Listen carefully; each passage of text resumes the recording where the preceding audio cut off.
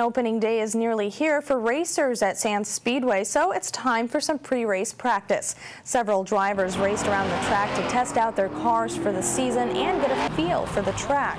Racers also worked on some preseason maintenance for their cars. All race cars need to meet certain rules and standards for their cars and be inspected. The quarter-mile track was built in 1969 and has added a new feature this year. It now has a seating area that is handicap accessible. At least 50 racers are expected to arrive for opening day. It's looking pretty good. We've got a lot of new drivers interested. We just have to wait and see how it goes. Opening day is next Saturday, June 2nd. Sands Speedway will be open every Saturday until September, but races will be canceled in the event of rain.